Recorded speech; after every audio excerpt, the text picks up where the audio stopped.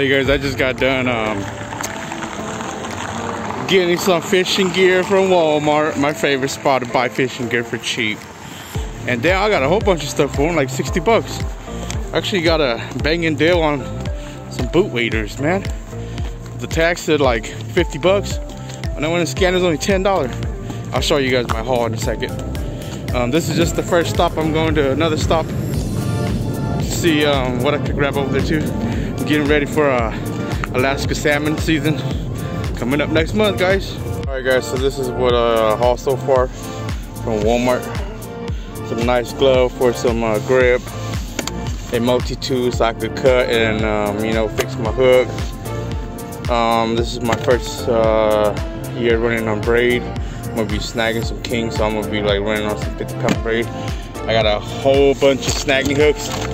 In the state of Alaska, you can snag in ocean water. I mean, you can't snag in the river and whatnot, but in ocean water, yep, we are allowed to snag.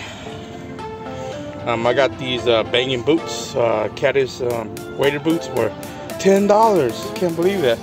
And then I got the chest waders, 90 bucks. This is not all, there's still more, but this was just from Walmart. Alright, we are at Sportsman's Warehouse. Let's go take a look to see what we could buy for our fishing trip next month.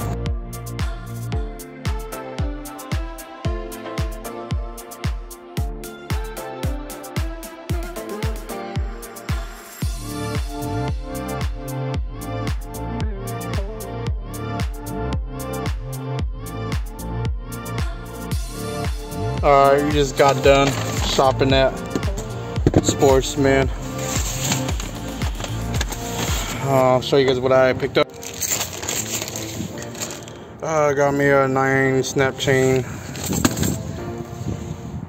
a headlamp, and my plain old tackle box.